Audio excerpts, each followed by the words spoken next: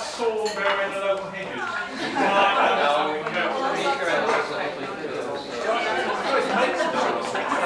So unless we borrow one. Every Friday night when we're stuck here, we do a local tradition. No, we don't have any in Bampton, Camden, things like that. And tonight we're going to do quarry. I haven't actually taught anything quarry to anybody since side somewhere or other up near Cambridge it was. Strand on the green. How many years ago was that? The last time I actually did it, and the BBC came along, or we sent a researcher along to find out what Morris was about. And they thought attending one of my workshops was a good idea. It wasn't, but it passed the time away anyhow. Right, why haven't I done it before? Well, it's not terribly interesting really. It's alright for us though. Well, no, not really. This is the Dustin weekend. We're scraping the barrel. This being the last of this style Wantage weekend. Have we heard this before? Last one. This is the last one that I'm going to run all through the weekend. From now onwards, it's had to be under somewhat different arrangements, which Tony will lead the talk tomorrow. Okay. This is the last one where you meet all the idiotic things we haven't actually done before. Because we've done them all. There is Start back at the beginning again, because everybody has forgotten it by then. Start from the beginning with another generation of people. There is a list somewhere which Tony stuck up. He said, kitchen on. Right, if you want to know what it is, first of all, we run this weekend on start at the top. We go through more or less in the order that's described there, unless I make mistakes. And if we don't get anything done in one session, then we'll perhaps do it in the next session as well. I've never yet managed to get through all the dances that I've prepared, which is why I haven't prepared so much this weekend. It doesn't really matter. So we're going to start the Headington Quarry. You need either a short stick or a pair of handkerchiefs. So we're starting with the stick.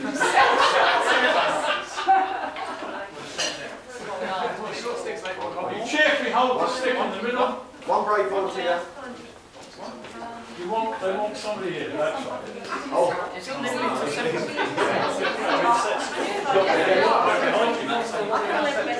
Now you are warned that any resemblance between the dancers I teach this weekend and dancers living or dead is entirely coincidental and not intended. So don't worry too much about it. We're here to have fun, you know, those who've been before and those who haven't been before. I don't understand where you come from. That's enough chat anyhow. We're going to start with me having to play, so you're going to have to dance what I can play. I can't play Rodney, so I'm not going to do Rodney. We'll start with Riggs. I can't play Riggs either, but at least I'm prepared to have a go with it. Right, they're stepping, of course. All traditional sides all have the same steps for all their dances, don't they? Anybody who says yes doesn't know enough about Morris. Most traditional sides actually have more than one way of doing a dance, right? And Headington have two or three which they like to do to single stepping, right? Their single stepping is not the bicycling, back kicking of that of other traditions. It's a very straight legged giving the impression of very straight.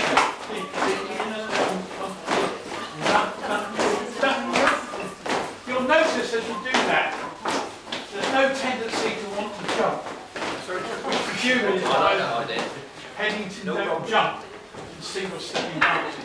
They fit together on occasions, but they don't actually go into the up and down as well. Right, figures. Face up, foot up. Why weren't you standing there in the first place? Eh? You were keeping his place. That's the trouble with all comedians, they hate these latecomers because they all draw attention to them. And where you come from, madam? Must be a lot. foot up, move up a bit, move back a bit, move up a bit, move back a bit. It's foot up twice. Most of the Headington is up, there of course is foot up, but for some of the stick downs it's up twice. Right? Face across, the second figure. Cross over. Now, it's going to be difficult because there isn't enough room. Doesn't matter. Pass your opposite, turning very rapidly to face back the way you come from.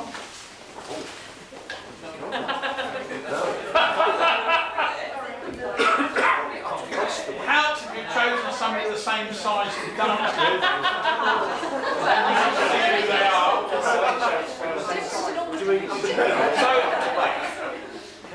And then you back away from each other a bit. Then you come back, you do exactly the same thing. Pass and turn rapidly, on the spot and retire. The trick about Headington is that you don't get very far past each other because you try and do the pass and turn in the first bar. So it's the yum-da, yum-da. Right? That's right. Yeah. Back to back. Crossover, pass, right shoulders, and pass behind into a line. That's a line, you're in parallel. It's like one of the executive. I told you not to worry about doing it at the end. Right, and retire to place. There we try going the other way without the pause, right? Well done. The key thing is to pass through the shoulder position at the right time, like at the end of the second bar. Right? Well, we've done foot up, crossover, back to back, hey, hey. That's a normal Morris hey, as far as we're concerned tonight. Off you go, ends to an 8, middles go towards the top. And do the other half.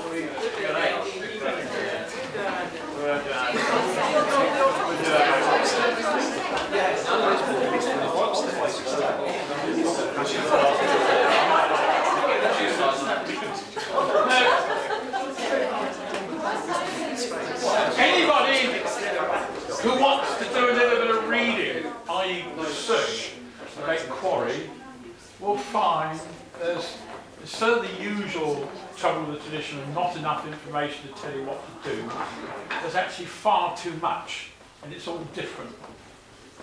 See, not only did Sharp give Kimber's name to Mary Neal, so that Kimber and one of his friends came up to the Esperance Club and they were taught at the Esperance Club, and the Esperance Club, or Mary Neal, published the dances that they taught. But Sharp got the dances they published to start with on the basis of Florrie Warren, who was the chief instructress at the Esperance Club, who danced the Headington dances. So that's the first discrepancy.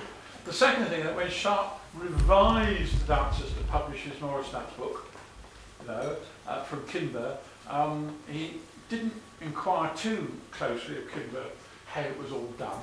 So the EFDSS grew up with a way of doing the dances which isn't the way Kimber wanted them done either. Right?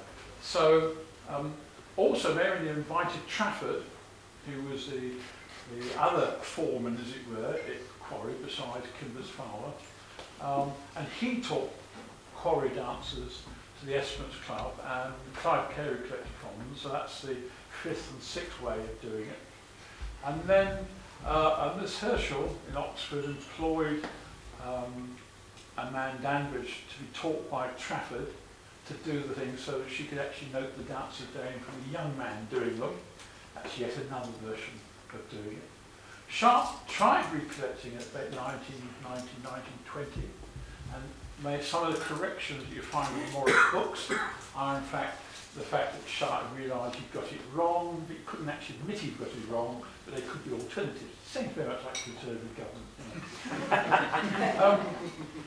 In the 30s, it was suddenly realised that at a ring meeting in 1936 where Kimber turned up, that he actually said to people, why do you do the dances the way you do it? I said, well, that's the way we've been taught. Isn't that the way they said, no, they don't do it like that, really. So the EFDS, or at least the Kenworthy Scoper in the room, discovered that Kimber had somewhat different ideas about how the dances were going. Right? Now, part of the problem was that he'd actually changed his mind how the dances went as well. You know, but they then got together the information from him, and that they produced a draft booklet of Hennington Morris, which is yet another way of doing it. Then after the war, 1949, Kimber raised the boys' side at the grammar school.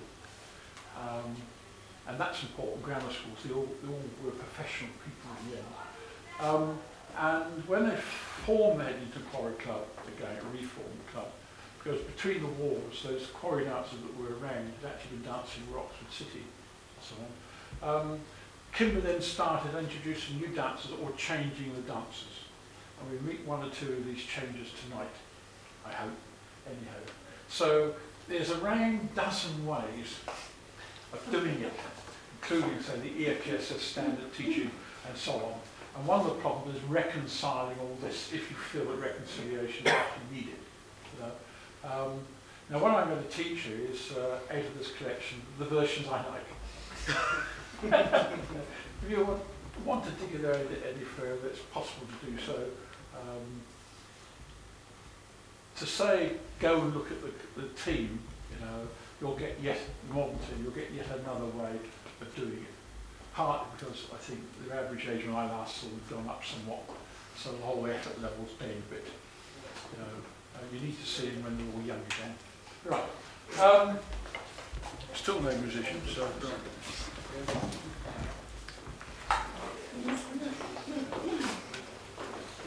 Let's just run through the figures.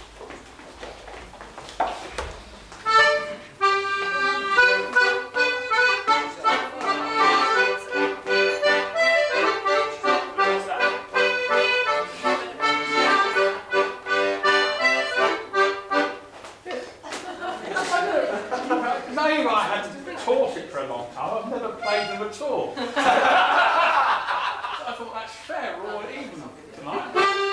Right, so we're going to do the figures. Put up, crossover, back to back, and whole height. With the straight, stiff leg.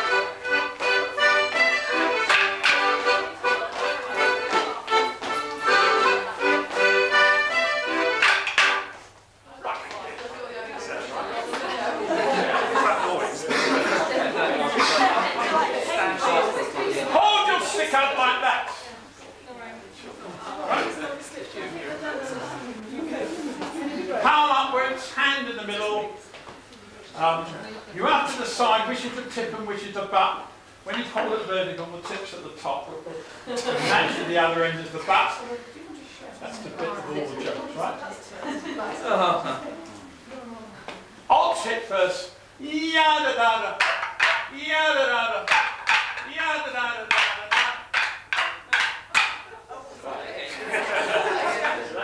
Alt tip first. Yada da da. Yada da. Yada da da.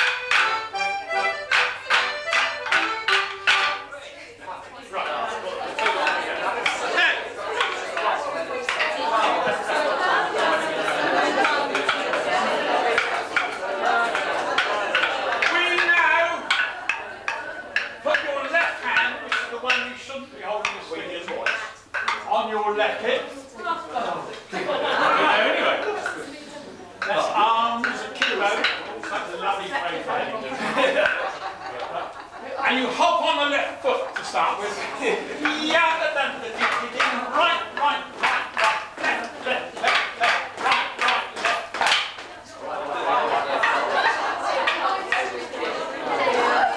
Let's simulate this, come on. Left, left, left, left, right, right, right, right, left, left, left, left, right, right, left, right.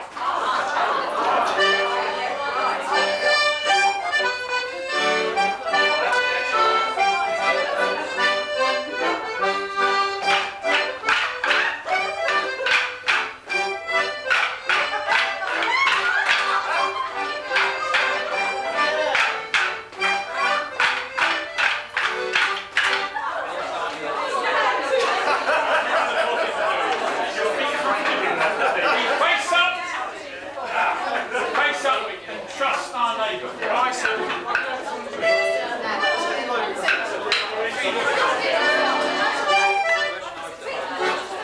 once it's up, it's hit low in between zones. Otherwise we hit up. But not up here. Never up here, be strong.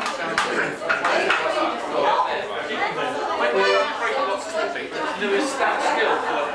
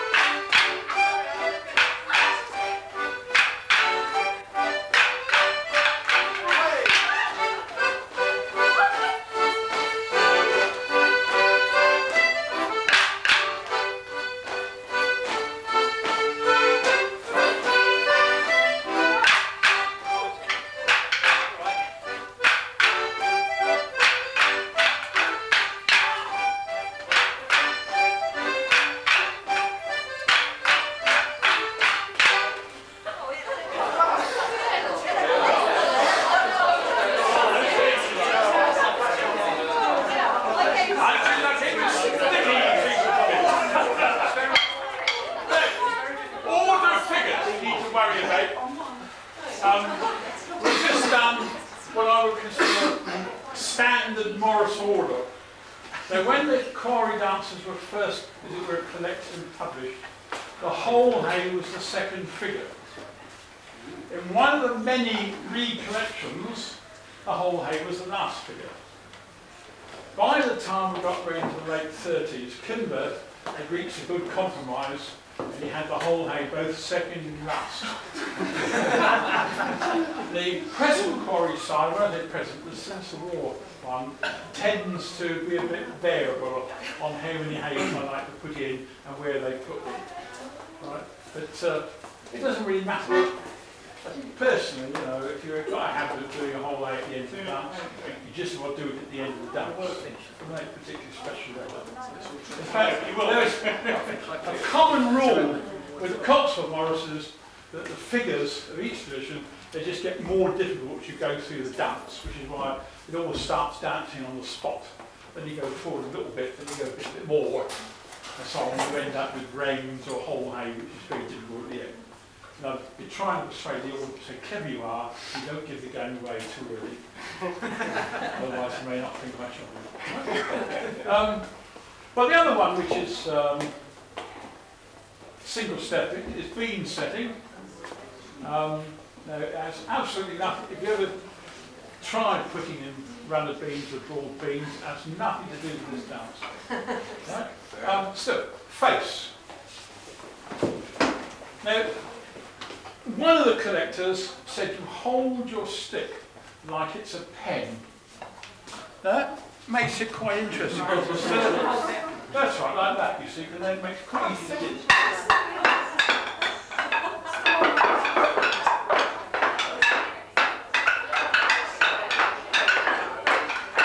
Try this. Dig twice. Hold it. You hold the cross for the beat. Then number one hits their neighbour and you pass it all the way around the set. Number one hits number three and so on, right?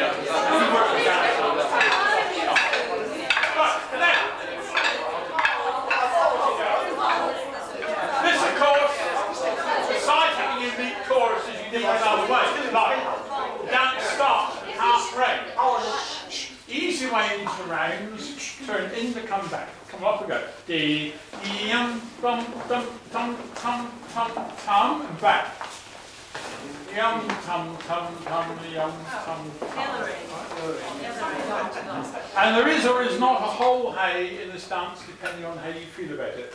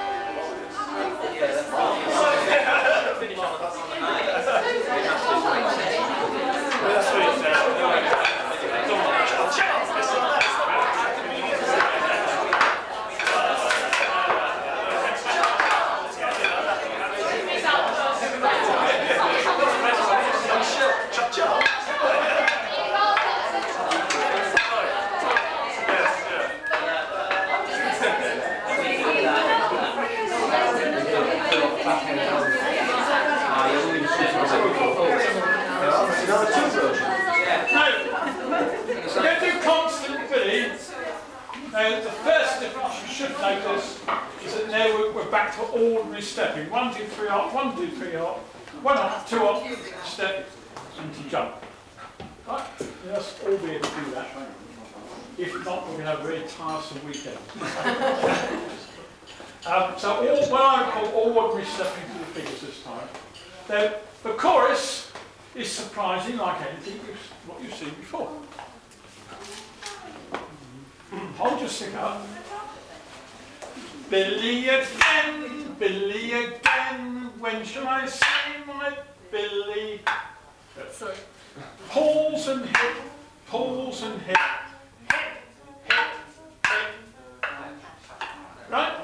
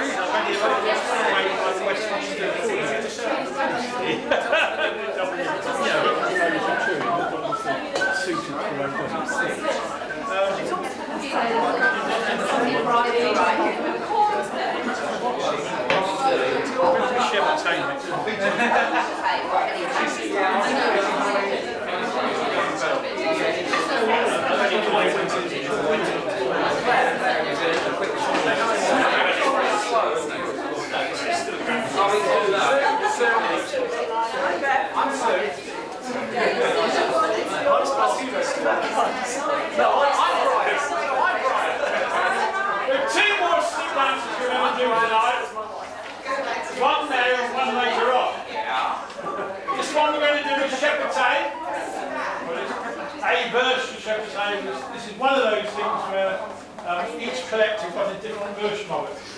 So I well imagine that means the dance wasn't in practice and nobody really remembered how to do it. The fun way of doing it anyhow was like this. I'm going to be number one. Quite right too. Hold your stick up. Then you hit.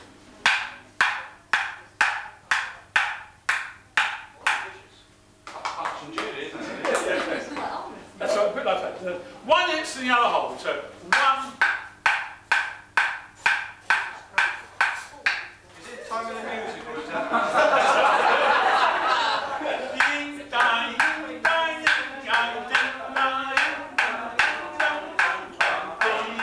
Hold then.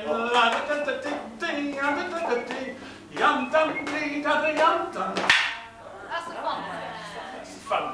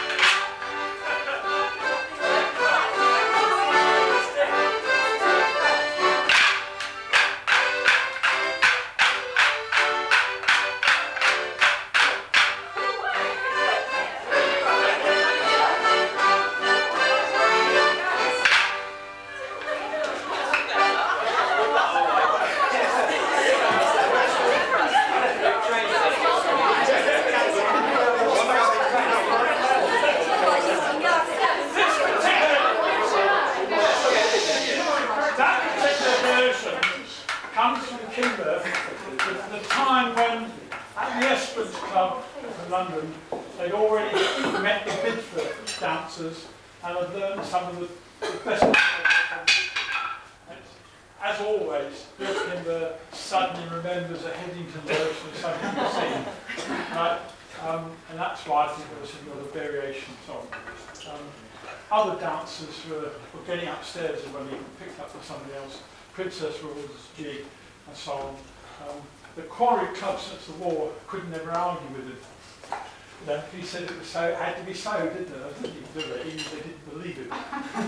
You just had to accept it. That was the way it was.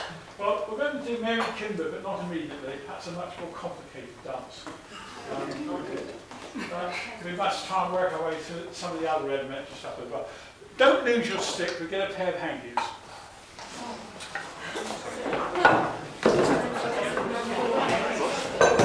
Very new. That's essentially go. Well, I don't know.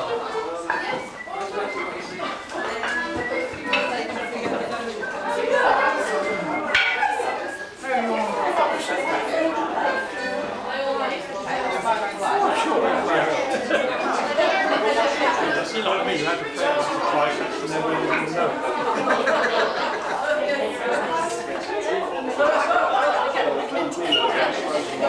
Someone take anything because it takes too much space.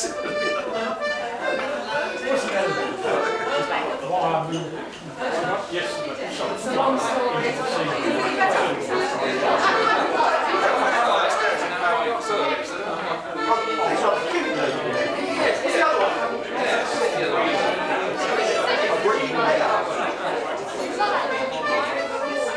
You need your handkerchief, you hold the four corners. This is the time to remind you that when you hold the handkerchief on one corner, the other corner should touch the grain. There you are. It's all right that you're short. Don't tell anybody though, might not notice. Hill. Might not show. Well, like, for me,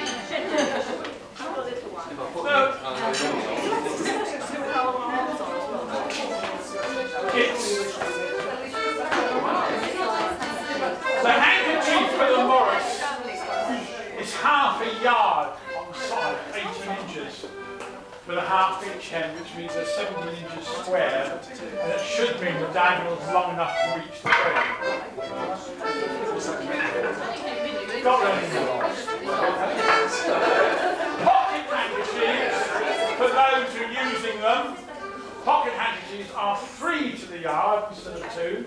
That's 12 inches for the head, and that makes them 11 inches and a little bit along the side. And they're not big enough for the Morris.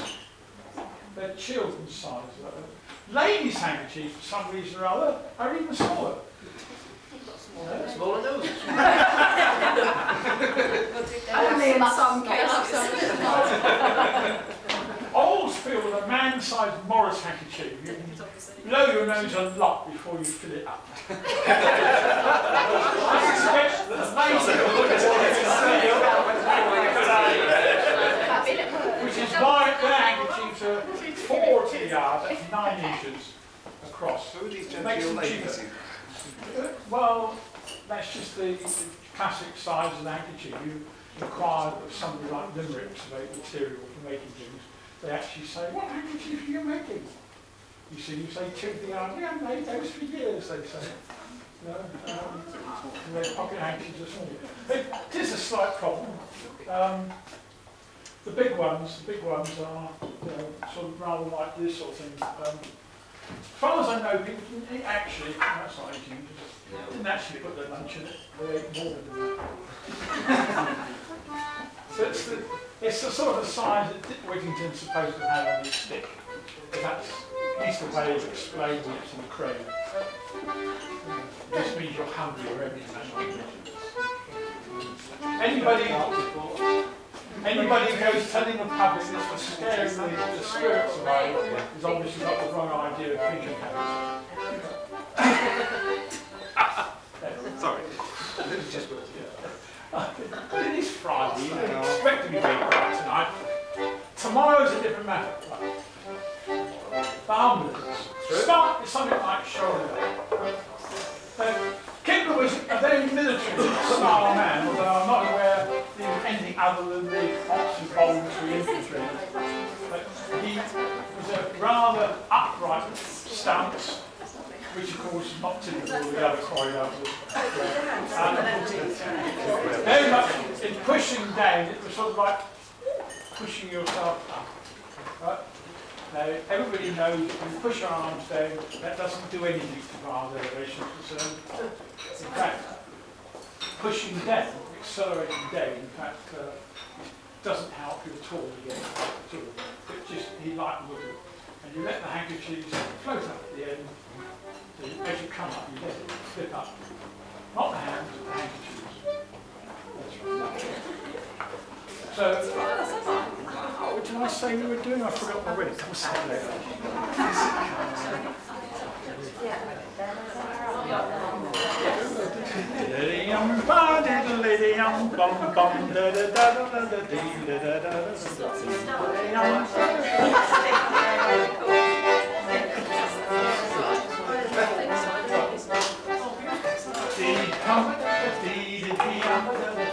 Now, we're going to try something new, cross back steps, right?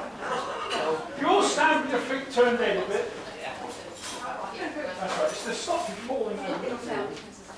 I think if you stand like that, you feel twitty. If you stand like that, it's extremely difficult. It's comfortable. It's really, you find a position somewhere between 45 and 60 degree angle for moving off in any direction with comfort. It's as simple as that. That's the way everybody's stood and walked for several centuries until Victor Sylvester got to English ballroom dancing and decided it's far better if your feet were parallel. Which is why ballroom dancing is always a bit of a mystery to most dancers.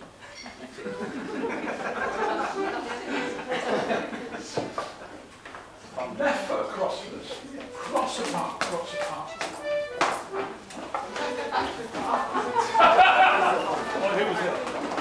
Cross the left foot over, left across. Enough to get it right across. Apart, the other foot apart. It's a back step, so you keep the sole of the foot in contact with the ground.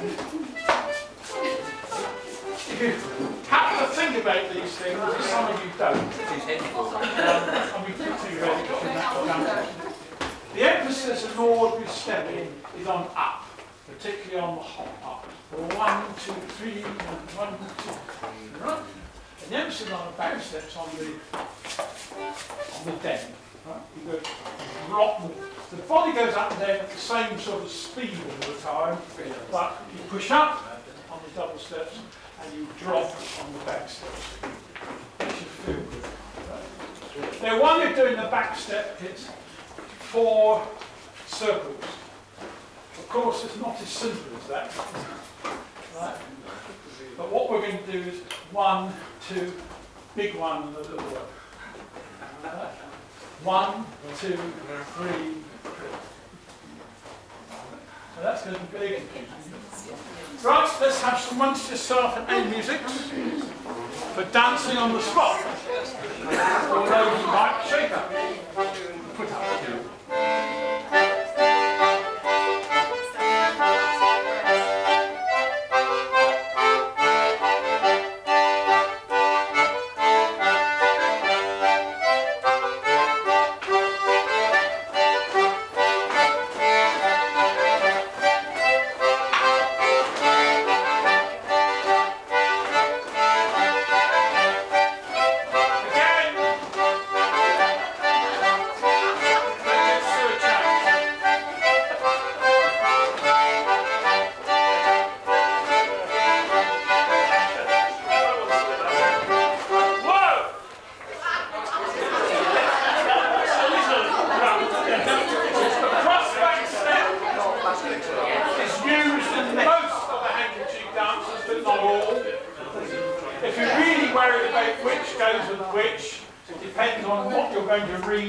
Source of information. Right? For this evening, we're going to have no crossbacks and stick dancers and crossbacks and all the handkerchief dancers. Was it 4 crossbacks or 2 together? 1, 2, 3. depends what you think. It's 5.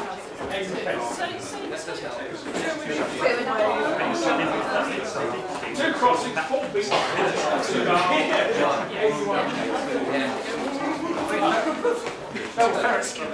Right, let's just run through the figures. Let's face up, foot up,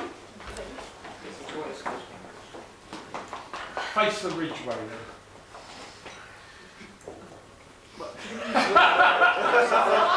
Just saves people ahead, look up. There's the pill.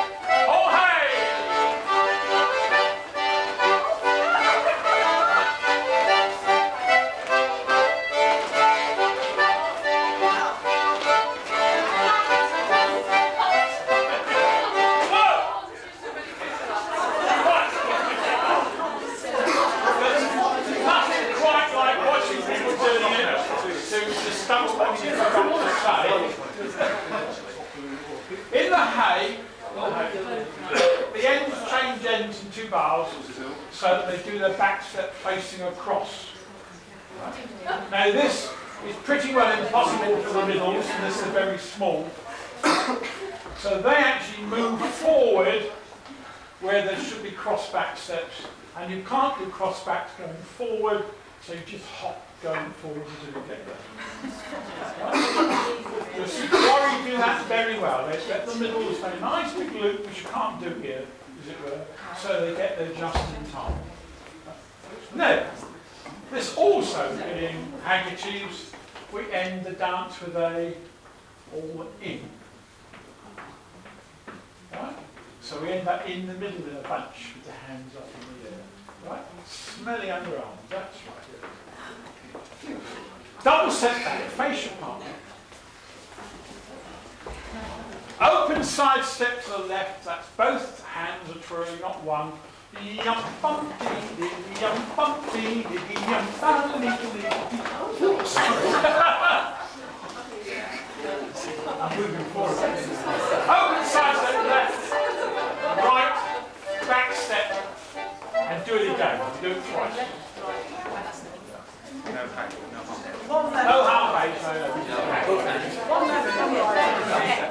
Yum bum dee dee yum bum dee dee yum bum dee dee yum bum dee, and again.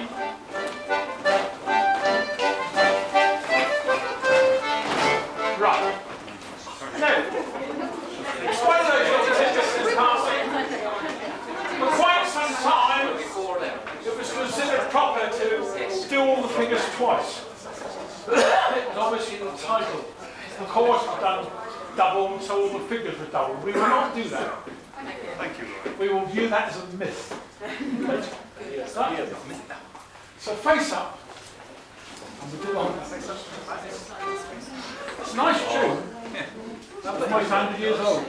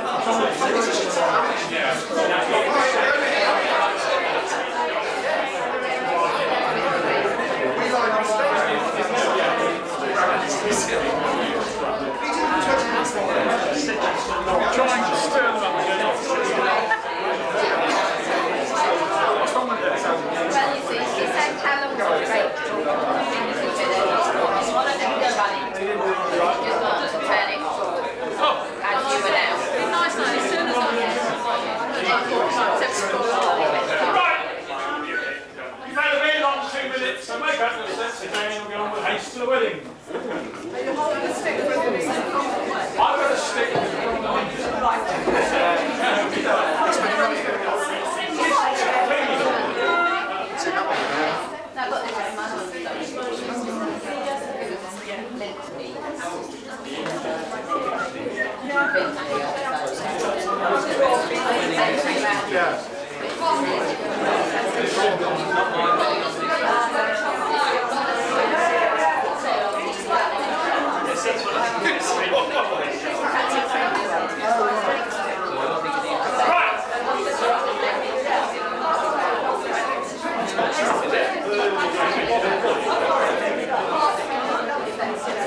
the sound of all the dances are almost the same. Taste the wedding, good example, something just like the other dance, but not quite. The first thing you're going to notice is that it starts with two long foot ups rather than a foot up that's two short bits. In other words, the up and back takes twice as long. So I've told the musicians you've got to play an extra hour. To get the same amount of prospects per. You go up and wait 6 bars and do the crossbow. Right, that's what I was asking. The chorus is very simple. You face your opposite. Open side step, left, right, left, and jump. So much for the miraculous. And then we do a half hay, which start with 2 plain tapers.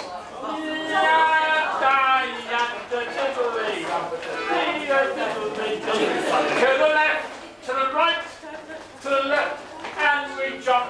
And the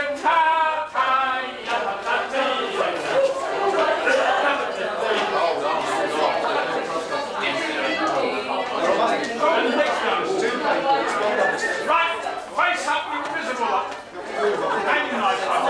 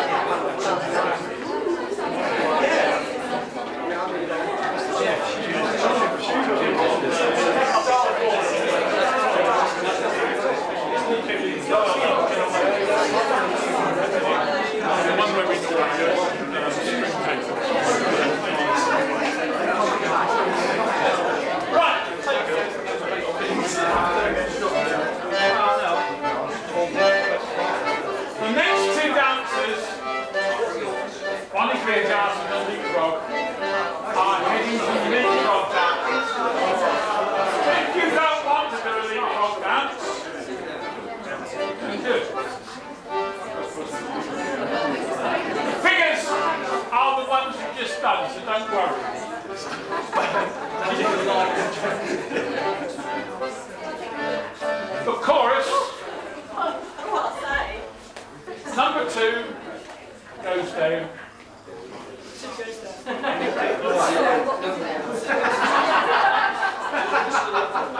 Number 1 goes over.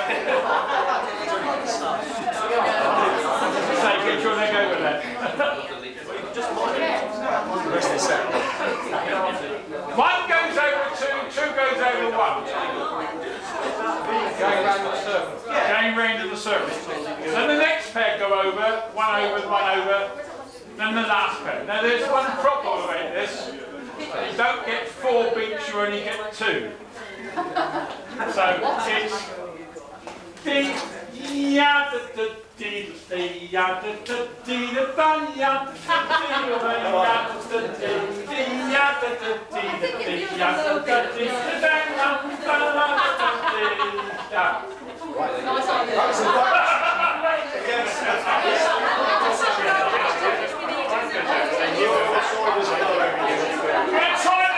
music to start with.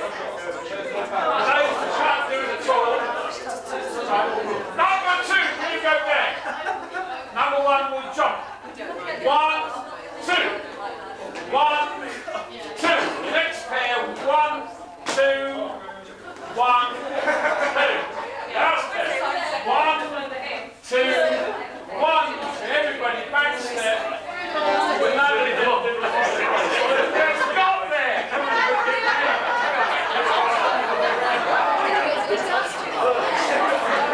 I think a demonstration set, this one.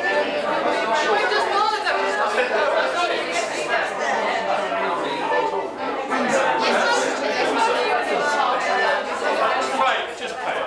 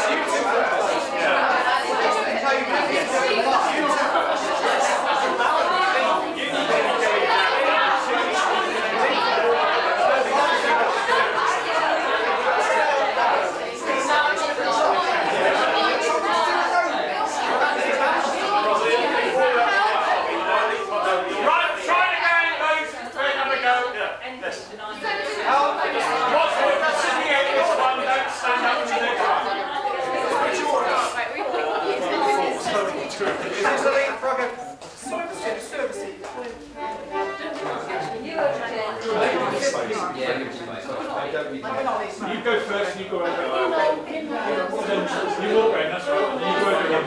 Right? Then you go over. You're saying, okay, we go over.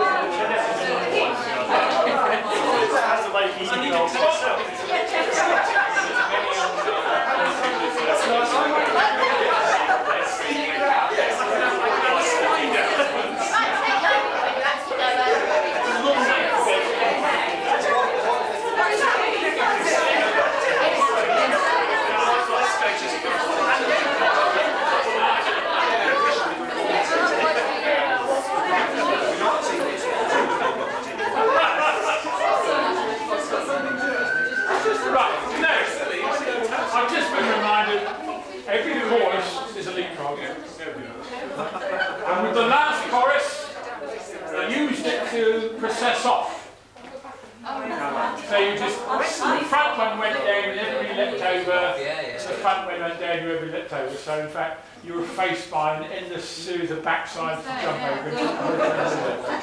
We're not doing that. No. You have to save yourself for the next one. For the leapfrog dance. This is Bonnie Green. Are we ready then? Those volunteers? So we're just getting them to space for frogs. That's what's happening. It's a leapfrog.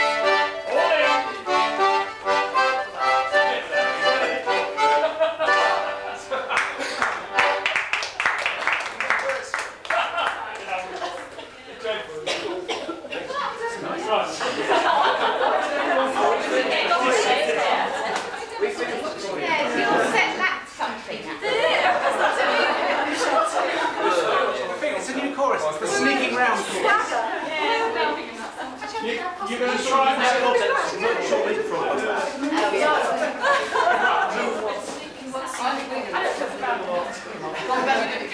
all know how to do that one. Make your sets up for leapfrog. It's, yeah, the Bedlington Children's Place there.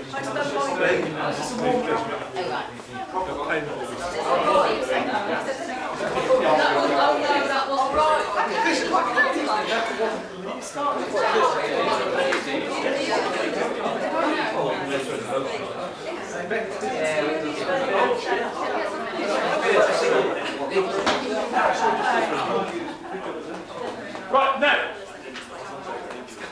the leapfrog dance is to, again, both dances were described variously by both Kimber and by the other half, Trafford, about how they did it. Trafford knew the tune and Clive Carey collected it. It's not a very good version of what I would call the Bledington leapfrog tune, so one prefers to have the Bledington tune. A bit squeaky. I know Clive Carey actually sang it to me as he was about 80 at the time. Right, so there's a leapfrog dance. Now this is more difficult than the last one, believe it or not. Right. It starts with each pair, the leading one in each pair, that one, and that one, all go down simultaneously. And the other ones go over, caper together, over, caper. Right, you get 4 beats, caper together, over, caper. So you get 4 beats like the Bedlington dance. Right. This is the motion. Then the other one goes over, one together, over. And then you carry on doing that another twice. So you each get 3 leaps in.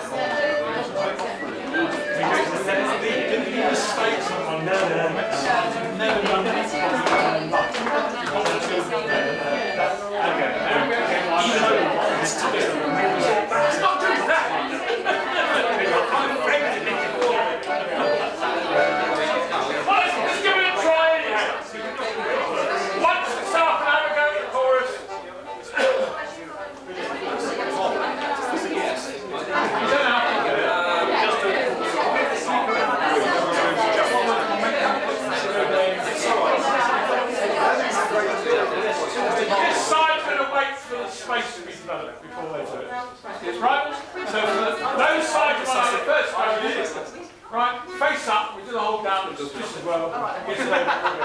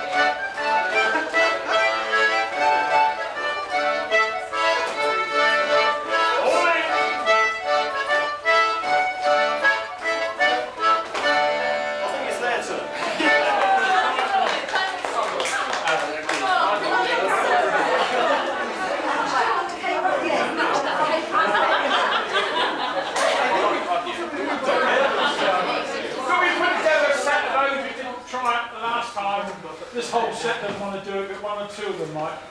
Anybody else might have a go. They can have a whole floor to themselves. Yes, that could be very different. We need one more.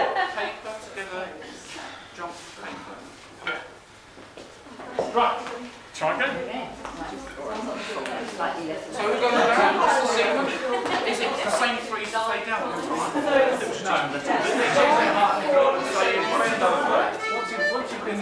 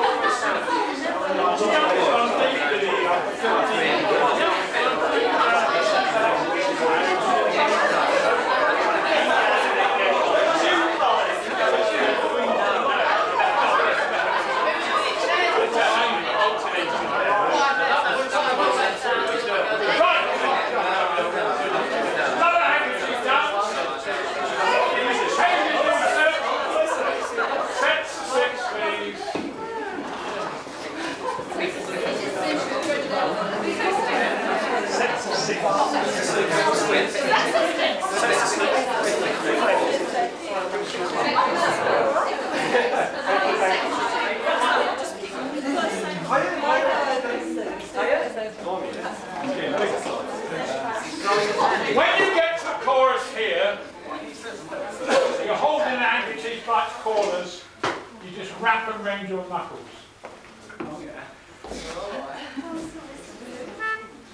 Fully bundled.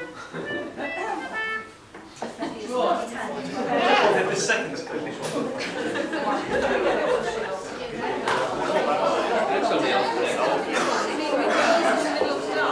Right, now. The dance nowadays called How Do You Do, Sir? Because that's what you sing. How do you do, sir? Right? Now you actually sing How Do You Do, sir in other traditions where the dance is also called How Do You Do, sir. But strictly speaking, this dance is Queen's Delight from Heading. If you call it Queen's Delight, you'll confuse everybody. So good. Right? Still, it doesn't do that. Nice is that. The first chorus is it's a challenge. How do you do, sir? How do you do, chicken, sir? How do you do, sir? Hold it. Yada da ding ding, yada dum ding, and your finger. You hold. You pose. You pose. Second time. How do you do, sir? How do you do, sir? How do you do, sir? La da da ding ding, la da da ding. Third time, of course, is for the other hand. How do you do, sir? How do you do, sir? How do you do, sir? La da da ding. And the last time, it's saying sorry. How do you do, sir? How do you do, sir? How do you do, sir? La da da da. Simple. Joe Trafford said this was the dance was done by 3 men and 3 women. This is the time when women didn't do the Morris, right? 3 men and 3 women. Also on another occasion, one of the Hennington said, he liked this dance. They had a Rudolph Valentino version with the 3 men and 3 women. They didn't fight, they kissed each other. I remember we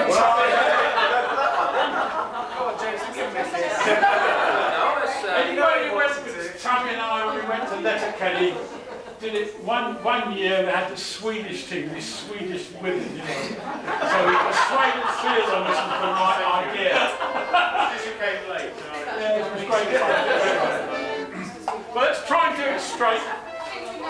Okay. The most difficult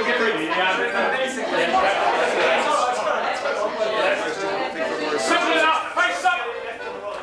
Now, we reach down and swerve its foot up and down. Right?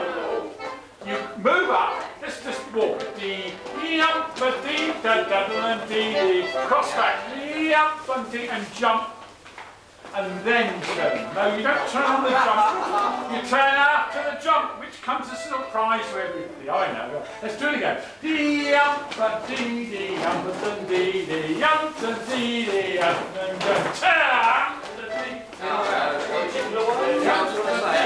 Turn on the jump. Right. On the jump.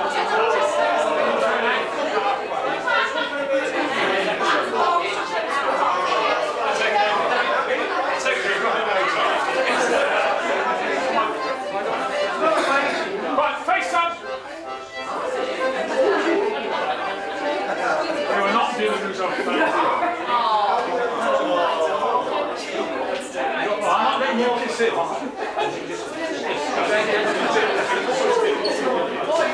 had a vote on our side for someone to do that.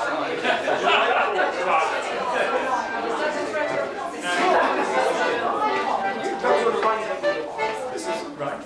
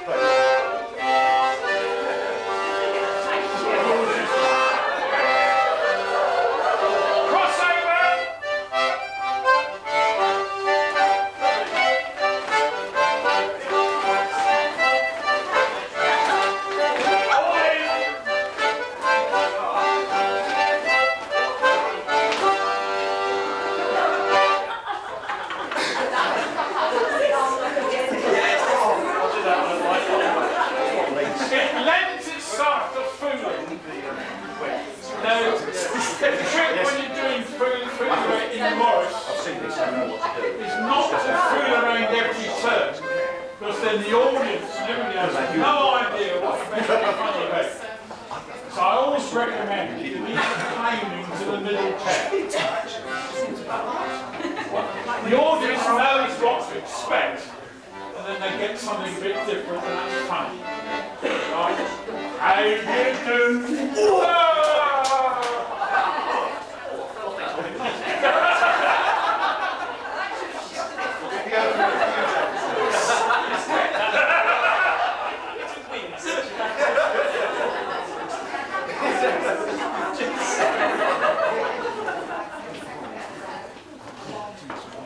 Next.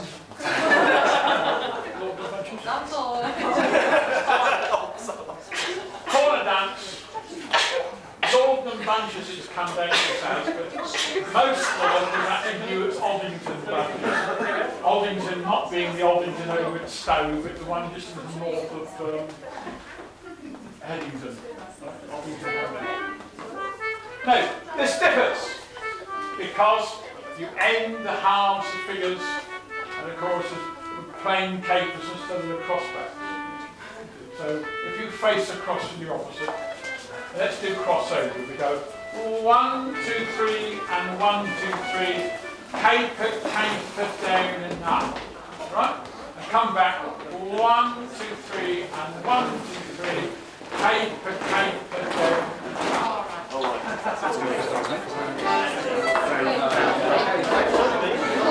The fingers are as normal otherwise. Of course, being a corner, it's done 2 people only at a time. Let's just work it out with our partner though. Crossover, we've got 4 double steps to cross over the first 2 times too.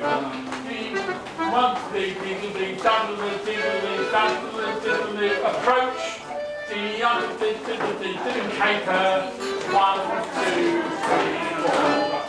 Now when we come to do the slows, right, it's 1, 2, 3 and step and jump.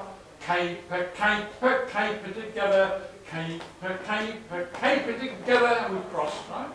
1, 2, 3, and 1, 2, 3, caper, caper, down and up. Let's just try that. The 1, 2, 3, and step and jump. Caper, caper, caper together. Caper, caper, caper together.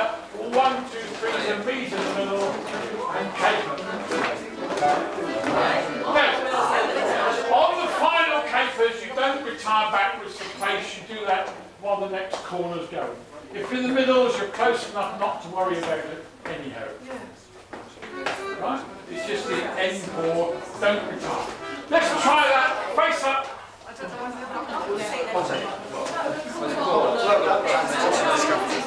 They understand the explanation. Corner, but it's not practicing. Corner down.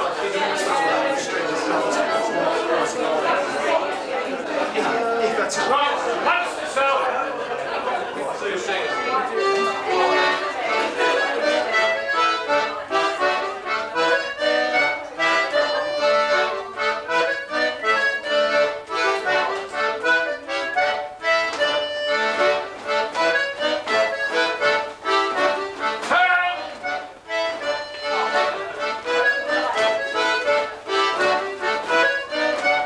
First corner double.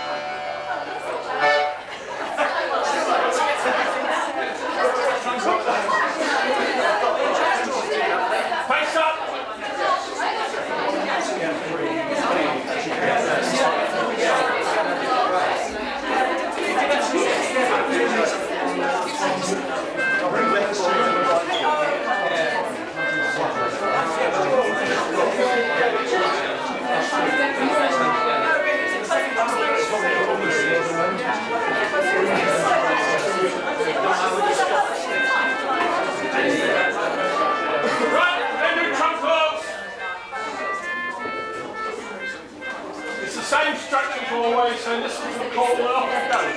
Face up, very once to yourself. God, you must know how to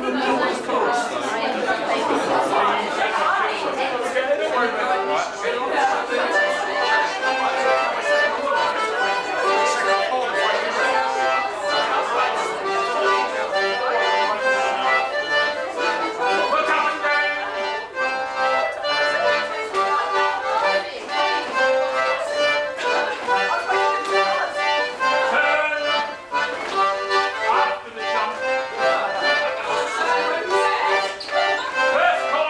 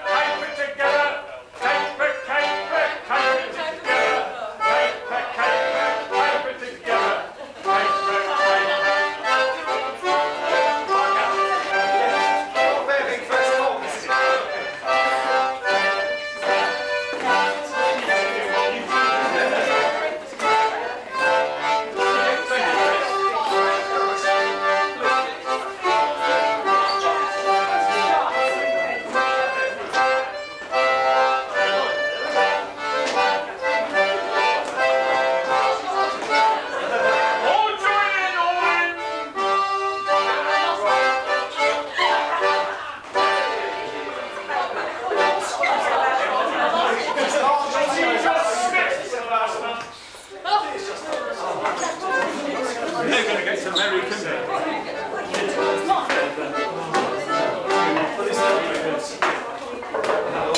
That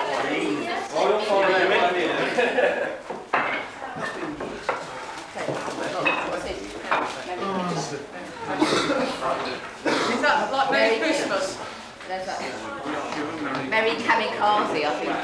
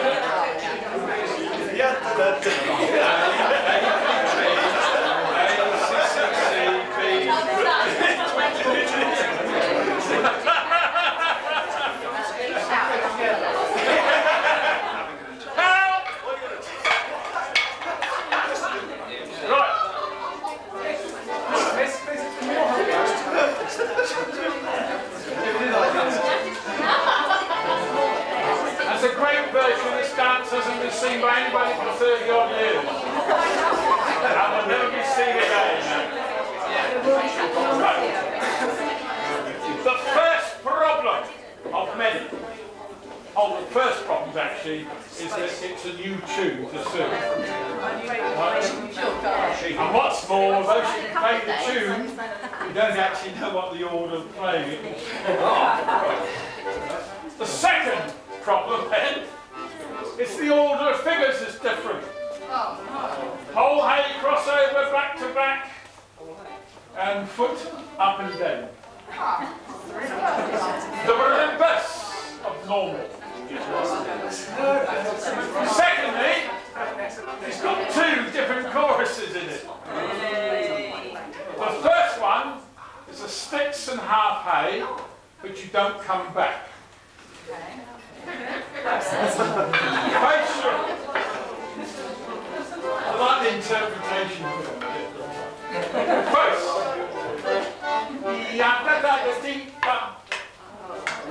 before we've had two hits this time.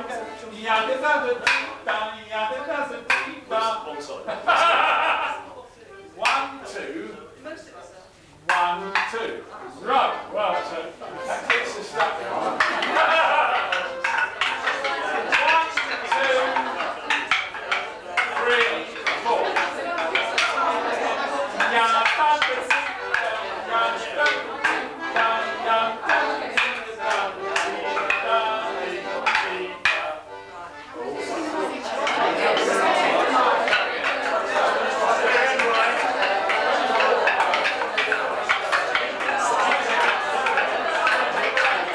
1,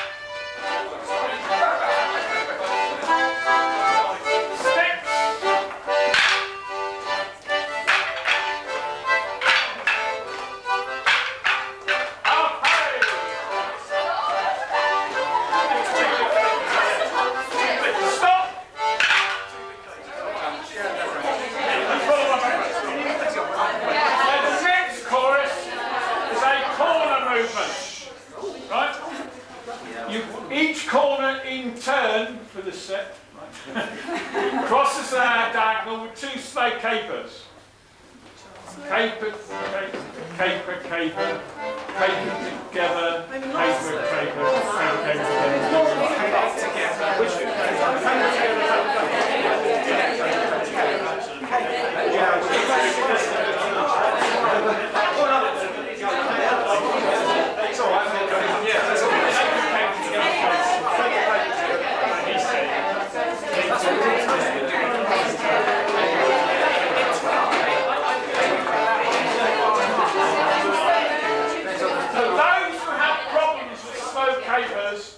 when I saw Corrie do this dance, some of the men just did 8 plain capers. Also, in the past, there was in the village there was a variation on how what the slow caper was, anyhow. And to some people, it was caper, caper together, pulls. Caper, caper together, pulls. Right. In other words, it's a matter of personal interpretation. Right. So we cross the diagonal on 2 slow capers. Young, dun, dun, dun, dun, dun, young, dun, dun, dun, turning face. And on the face you have 4 plain capers while you hit 1, 2, 3, 4. You may as well. 1, 2, 3, 4. So odds, evens, odds together. What are you doing with mathematics?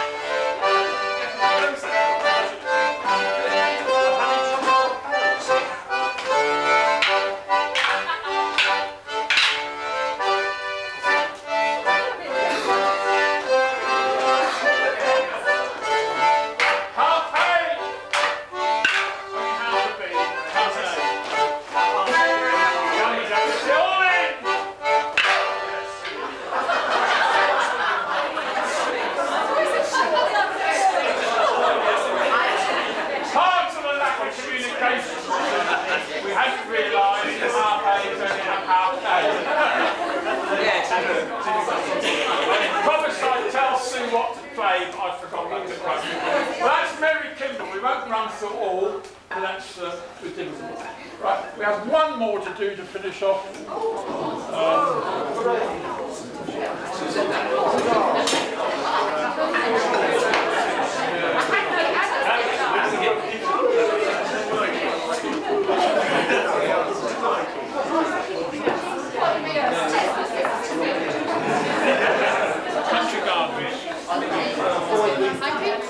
country dance. This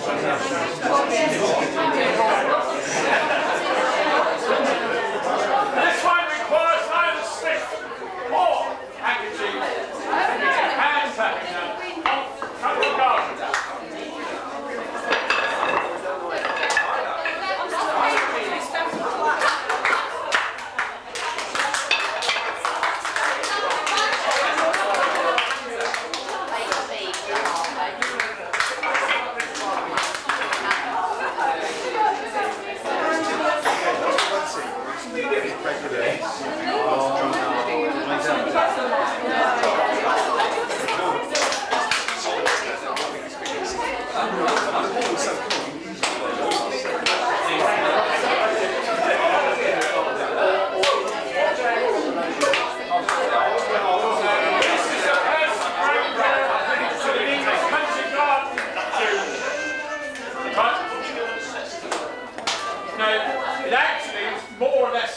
Dance as the concert billy with 2 sticks. So we're going to do it hand clapping instead, right?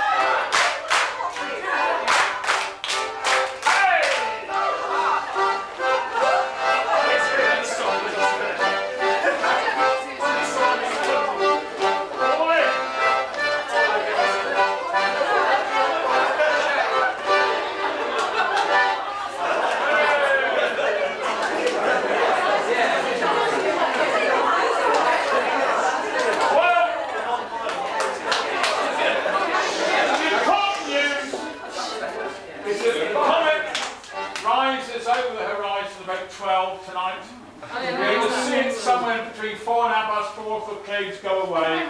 But at 5:30 the sun comes up and it's too late. Right? But breakfast is not at 5:30. It's at a more civilised hour. Can you take it for us? What?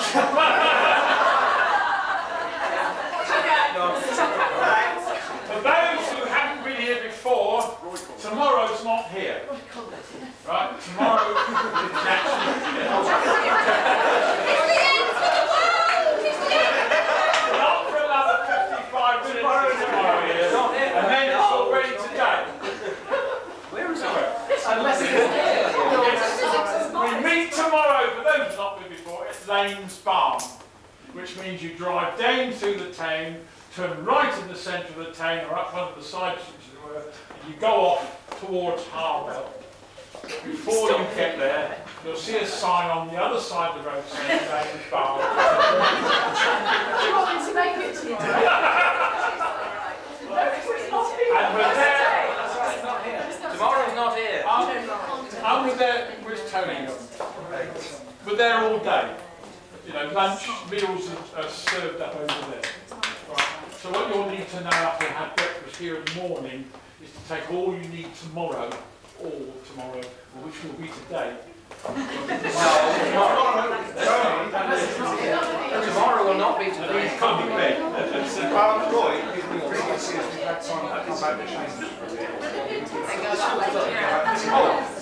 There will be a gap in late afternoon for those who are unable to keep going. So, over at Lains Farm, no stop delivering a 3-hour lecture during which everybody except me went to sleep at some stage. No, I heard you didn't sleep as well. I'm not going to do it again. I'm not going to do it again. The list, as we say, is up there. What we're going to get to today, we start tomorrow morning with something ridiculous like the Isle of Man stick dance. You have to realise that the Isle of Man being a little place never had any of anything, but it had one of you. And you're going to have to do a bit of learning yourself with my assistants tomorrow, because some of the sessions consist of you staring at a video to try and work out what the hell they do for yourself. There will be a session on backer pipes, where I have got some chalk for you to chalk your backer pipes on the floor. No string with sellotape. Right? But when we get to the broomstick, you're on your own. If you haven't got a long broom, you're going to have to borrow one, steal one, or even buy one. Right? So tomorrow is tomorrow in a few minutes' time. So that's it. Thank you all for tonight. Thank you, Sue, for leaving work at least for tonight.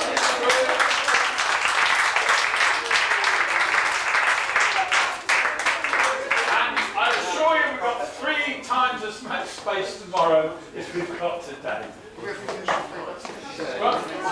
Can you put sticks back? Could we also put the room back together so we can have breakfast tomorrow?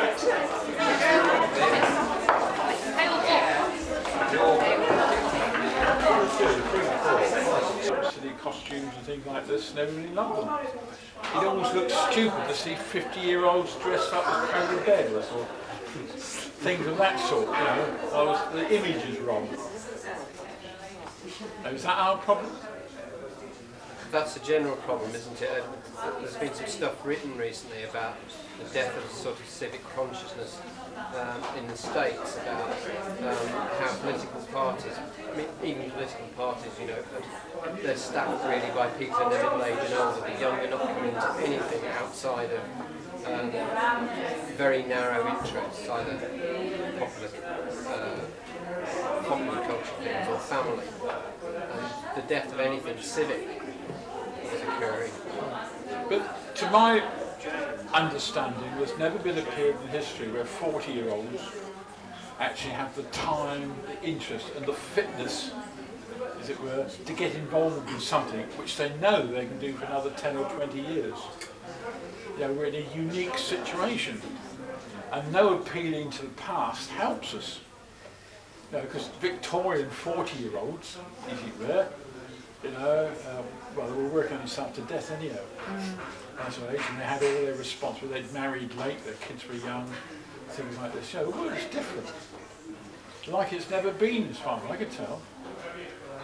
I've certainly remembered when I was about 24, 23, 24, and the university team, the university team I was involved in was having numbers problems. And someone else spoke to one of the other people in the team who'd been talking to a relative who was also a teacher at technical college or something like that, it wasn't university. And they said that they're having the same problems. All of the university societies, all the clubs and societies were having this problem, as if it were that people felt, oh no, the world has changed. When I go to university or college, I have to work because I need a good qualification in order to get a job, because it's no longer a meal ticket. And this lecturer said, it isn't actually making any difference to their work. They're not working any better. Or any better. What's happening is that instead of getting involved with something that takes them away from their work, like some sort of sport or some club or society, all that's happening is that they're going down the pub.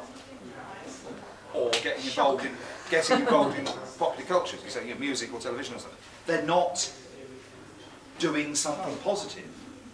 It isn't actually changing how much work they do. Yeah. But this seems to have started in the early 80s. People who just a few years younger than me. And we look around, and there are very few people younger than me here. But isn't leisure and being involved in other things actually part of your balanced life?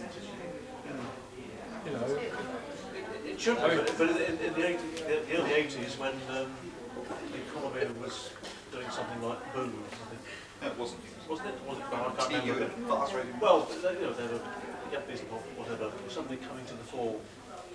All people did was work, make money, if they were that sort of occupation, and leisure activity was going around getting pissed, being hooray Henrys and things of that sort. And that doesn't actually fit at all together with doing something that's socially useful, apart from spending your money and drinking down. Also, maintaining important traditions like Morris dancing, or supporting your local dramatic society, wildlife trust or something of that sort. It was also making money. Essentially making money doesn't usually, in the contemporary side, it doesn't go together with being benevolent. I think in the past there was a benevolent people who made lots of money, sat back and said, all right, I'll now bestow this fund on libraries, whatever, like the Benki or something like that. I don't think that sort of ethos has gone down. But the money-making part came up in the 80s. Yeah. Doing anything useful with it just disappeared. Really haven't experienced, you see, from some 1980, just before 80, my kids started, you know, having qualified university, getting jobs and something. At their time at university was, well, the eldest two Morris dancers, the next one was a folk singer, the next one was a cloggy, and so on, you know. They all had involvement in things and so on, but that's only because I felt we brought them up to feel they ought to be involved. Also, they probably brought them up to be part of a team. There's lots of people who don't want to be involved in the team, do they? And well, that's what I find when teaching young kids, well I say young kids, 9, 11-year-olds sort of grades, that they have no experience, or most of them I meet don't have any experience of working together as a group. And it's one of the things they've got to learn, which folk dancing at various sorts, one of the few ways they ever learn to be part of a group. And if schools these days are cutting down on the curriculum, they won't learn these team events, so they'll grow up not knowing that you can have fun in a team. But they work as groups in primary school, you know, they're taught in groups and they're expected to work together, but that's part of the curriculum. But that's why scouts, brownies and all that sort of lot are good for young people, because they actually work together in a peer group. Yeah. And that's one of our problems we always find, is that people join a Morris side with no experience of working with a group of people of like interests and like ability. They're all so used to being a hierarchical arrangement where somebody looks after them who has greater experience, you know, bigger The interesting thing with my present job is that just over half the people in the company are subcontractors paid by the hour. The subbies are the ones who will work all the hours God gave them. Now, actually, they don't need to.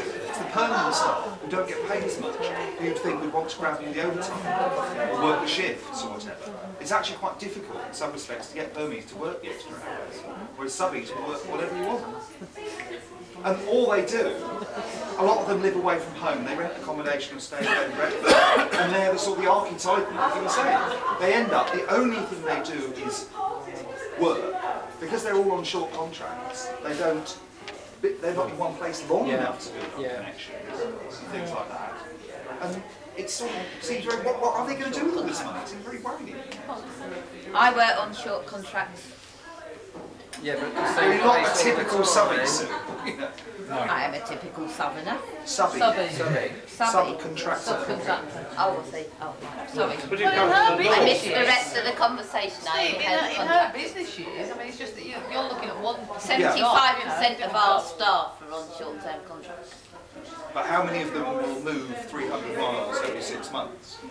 None. Why? Because ours will do. I've had one guy. Because you get your When you contract nearly lasts renewed. 300 miles. But it's getting more common.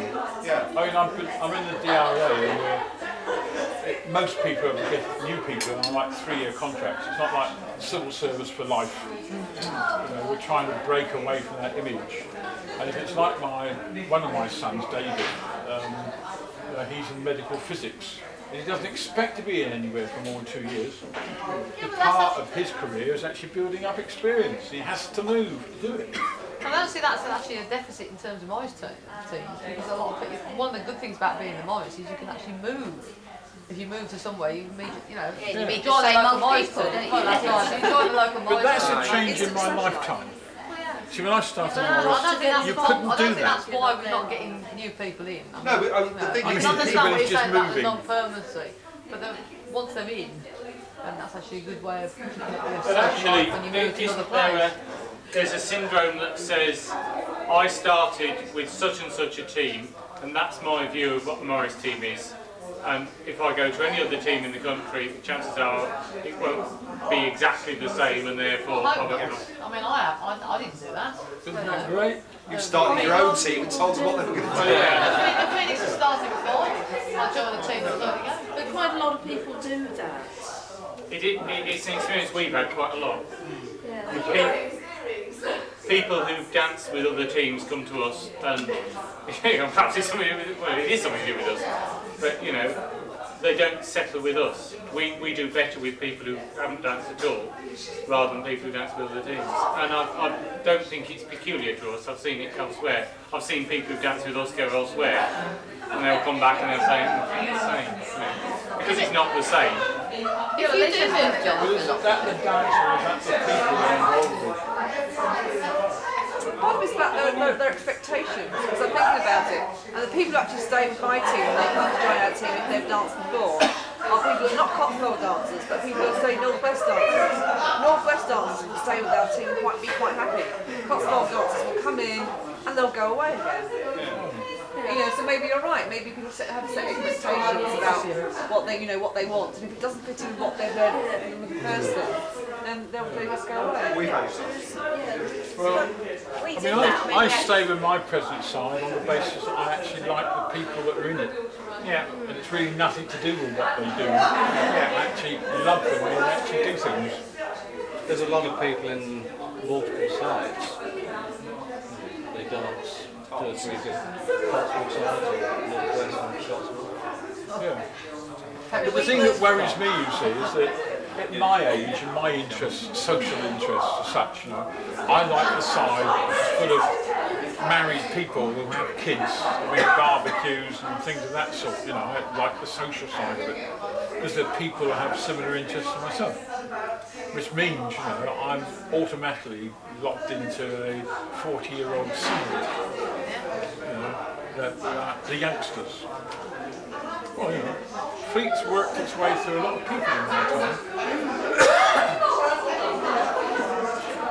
And it's a very nice bunch of them. It always was a nice bunch, you see. That's the problem. We do have an image where You know, whoever's joined this winter, by the time we get round to the summer, I've forgotten who the newcomers are. They just fit in to the organisation. They dance like all the others. They think like all the others, and it's great. But you meet some people who say, well, you know, you look like us. Why don't you go and join so and so? You know, there are enough teams in our area to actually find a home for anybody. Someone spent 3 years, I was part of the world trying to persuade me that I really wanted to go and join NATO, because I think it's much better than I feel. Maybe. I didn't fit in very well.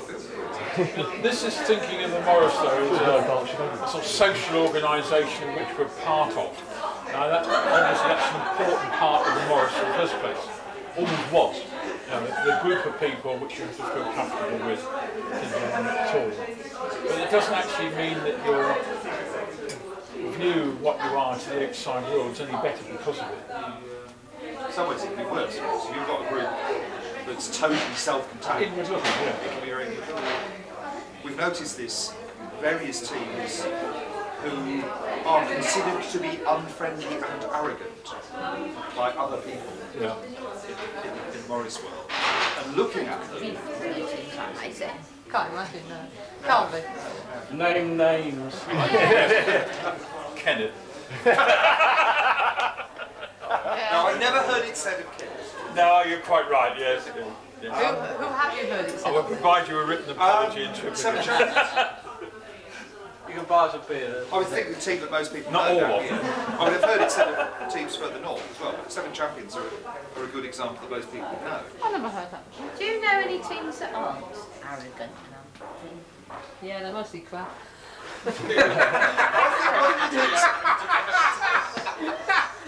I think one of the things is that there are teams like that who actually fulfil all the social needs of the people in the team. Yeah.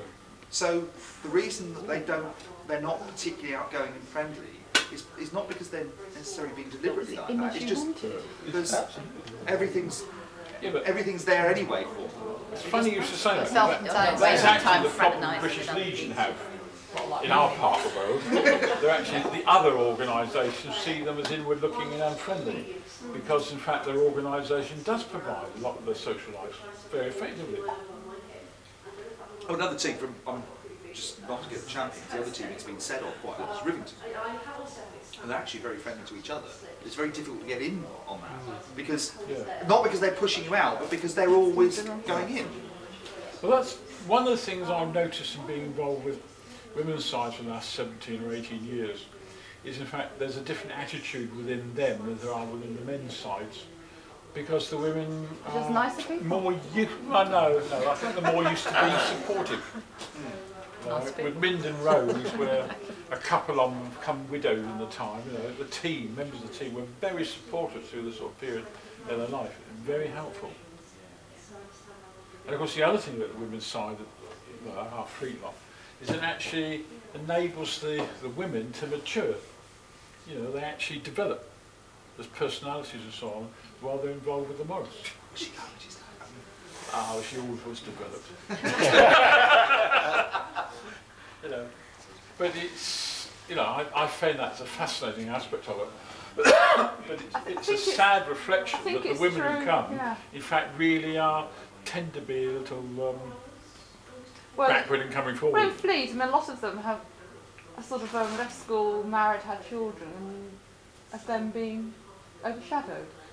And suddenly it's their own hobby. Yeah.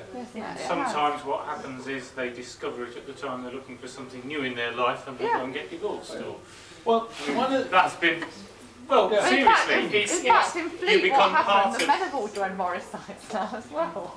Well, you become part of a close group when you go away on weekends and things, you know, and it's your first step outside of, you know, being a mother and all the rest of it, and suddenly you think, good heavens, and you end up.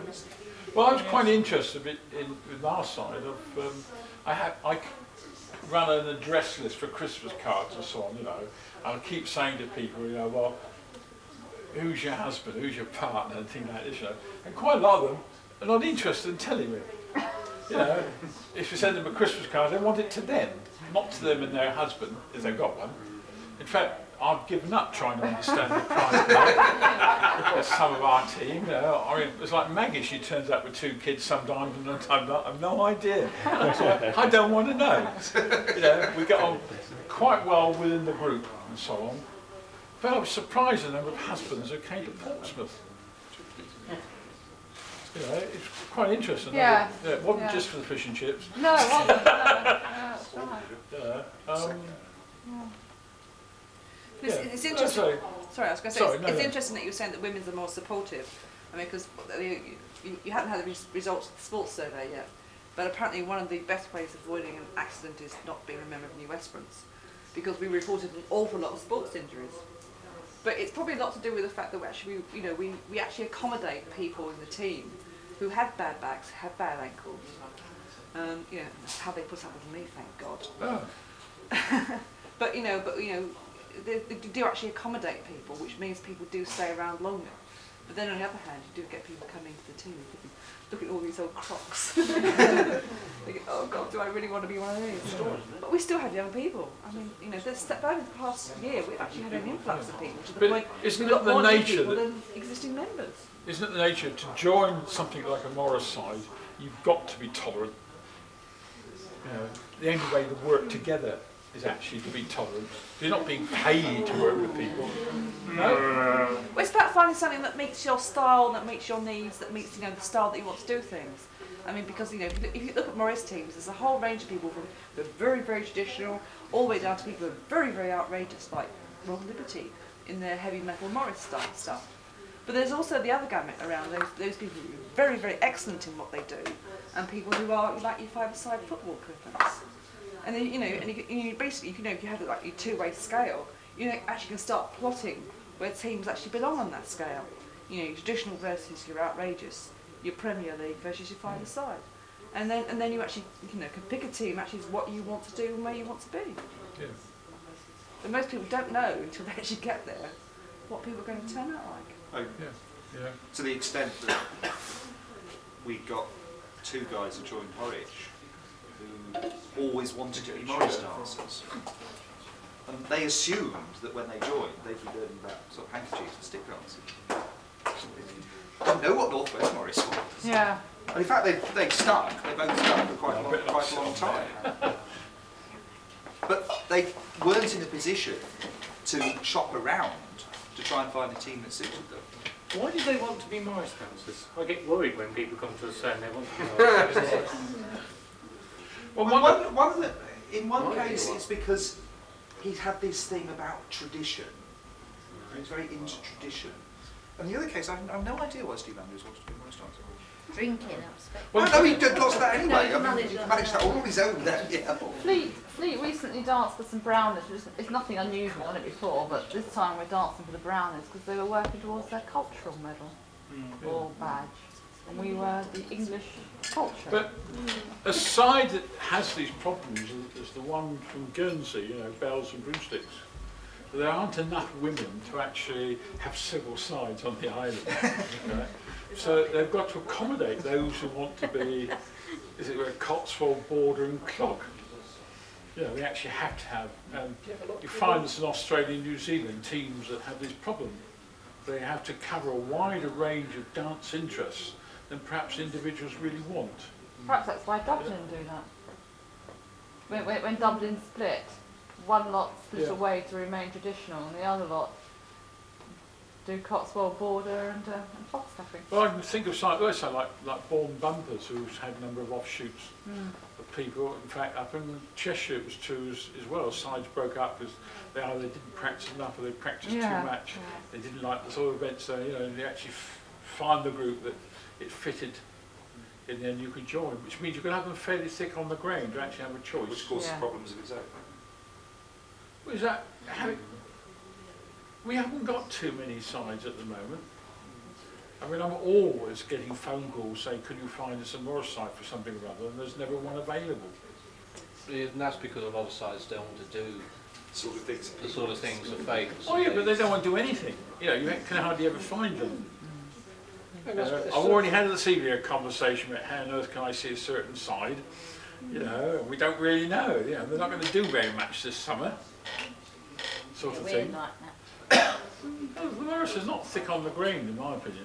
But it is sometimes locally, and sometimes the consequence is either there aren't enough people to go around, and therefore every side is scratching about, or you get the people who belong to 3 or 4 sides in the area, and therefore are never available to go to any of them.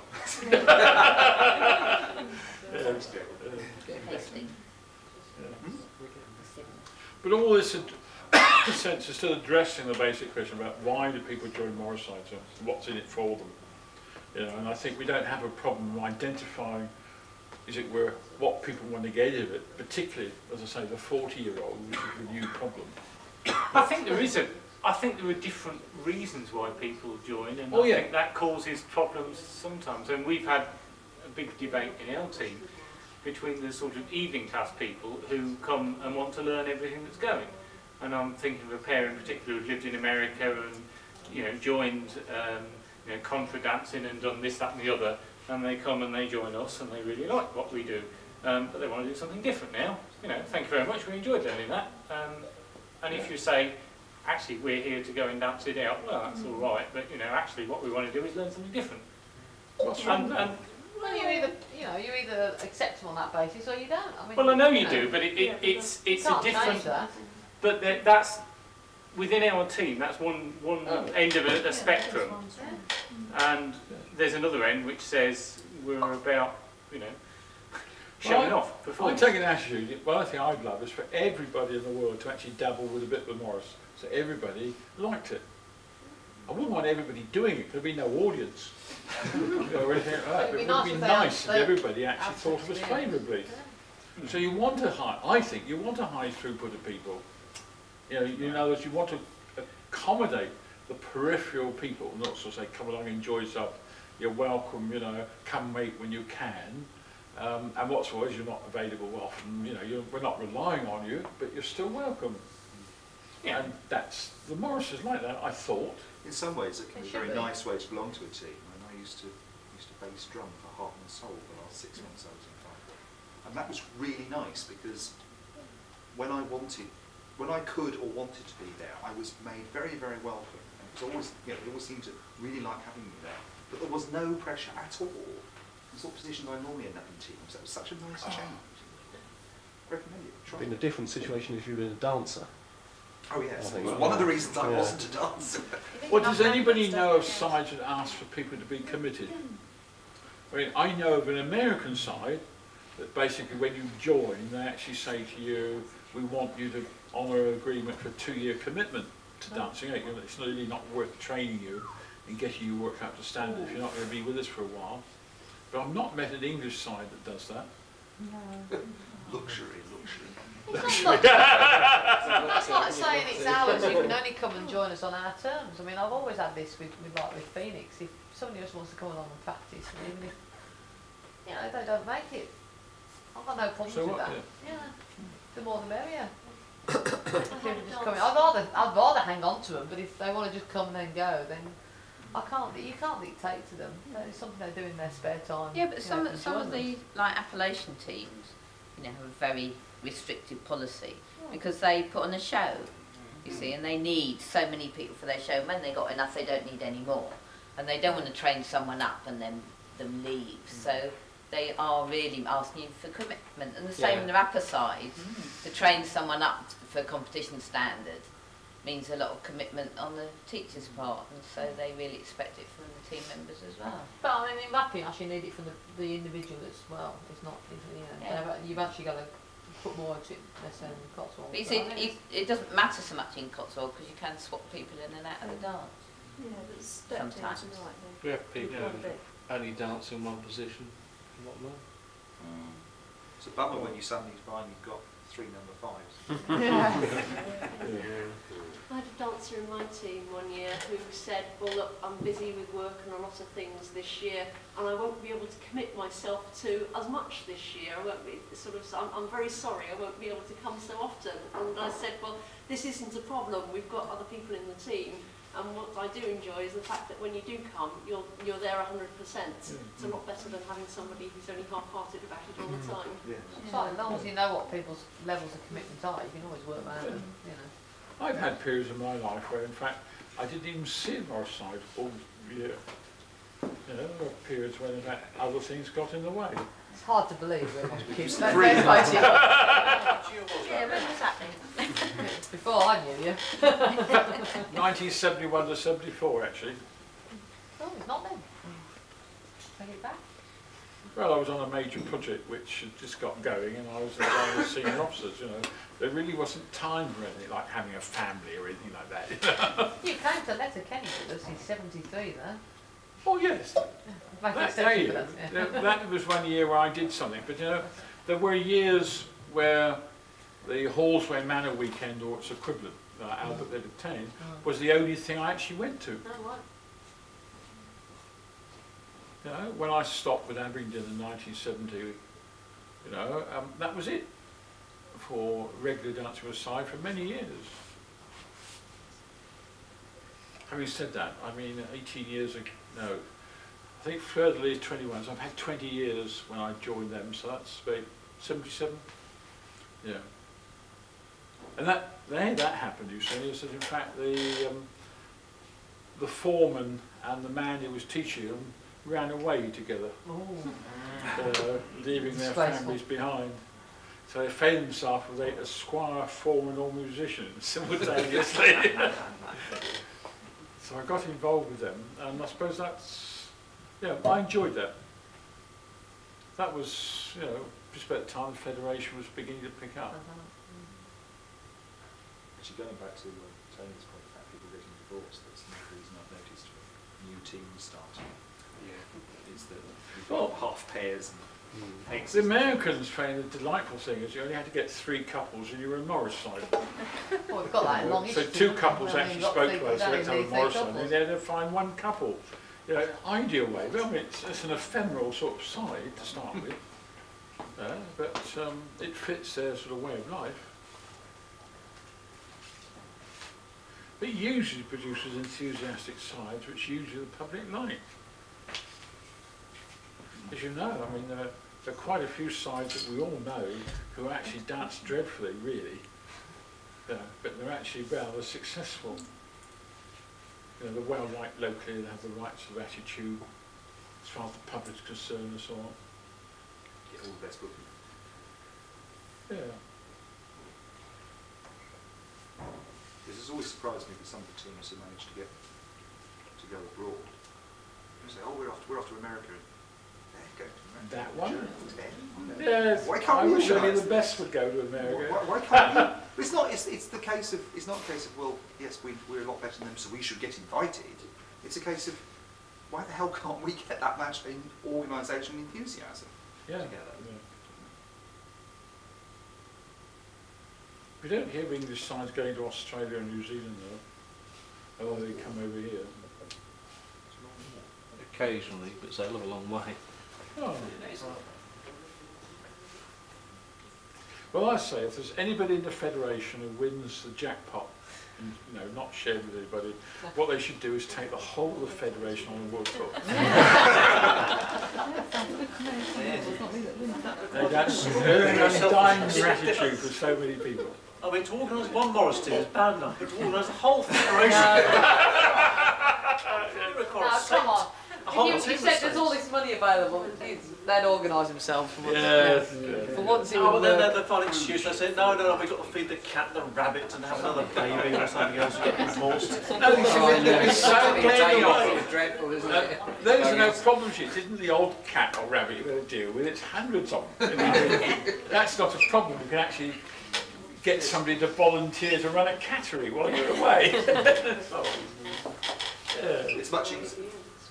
It's actually the old parish priest when I was a kid at the church administration, and he said, if you're ever going to do anything, do something that's so big it's ridiculous, because people will think, wow, well, it must be being a success. He wouldn't have started something like that if he had worked it out.